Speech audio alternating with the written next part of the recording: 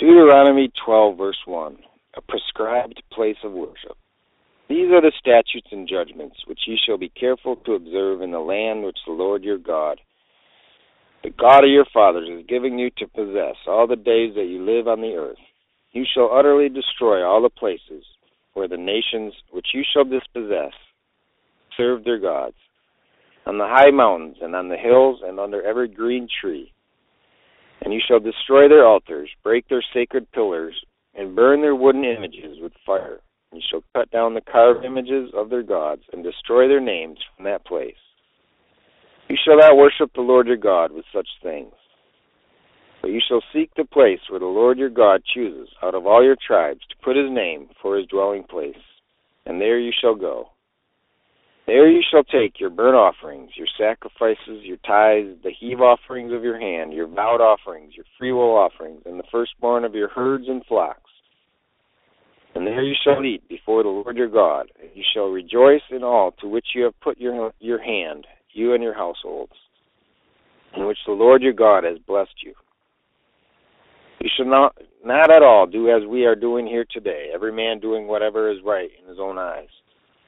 For as yet you have not come to the rest and the inheritance which the Lord your God has given you. But when you cross over the Jordan and dwell in the land which the Lord your God is giving you to inherit, and he gives you rest from all your enemies around about, so that you dwell in safety, then there will be the place where the Lord your God chooses to make his name abide. There you shall bring all that I command you, your burnt offerings, your sacrifice, your tithes, the heave offerings of your hand, and all your choice offerings which you vow to the Lord. And you shall rejoice before the Lord your God, you and your sons and your daughters, your male and female servants, and the Levite who is within your gates, since he has no portion nor inheritance with you. Take heed to yourself that you do not offer your burnt offerings in every place that you see, but in the place which the Lord chooses, in one of your tribes, there you shall offer your burnt offerings, and there you shall do all that I command you.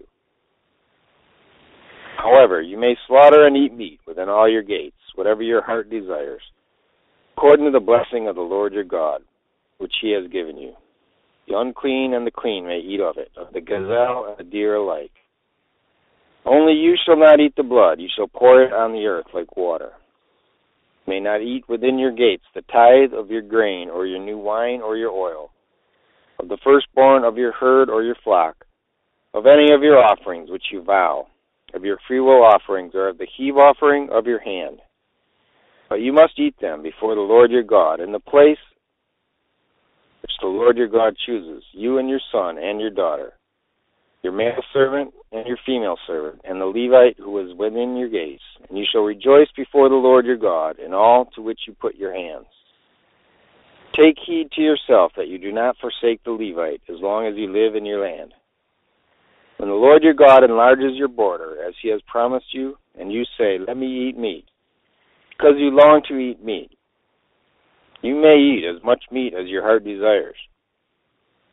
If the place where the Lord your God chooses to put his name is too far from you, then you may slaughter from your herd and from your flock which the Lord has given you, just as I have commanded you. And you may eat within your gates as much as your heart desires, just as the gazelle and the deer are eaten.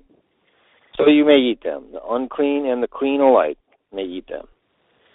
Only be sure that you do not eat the blood, for the blood is the life. You may not eat the life with the meat.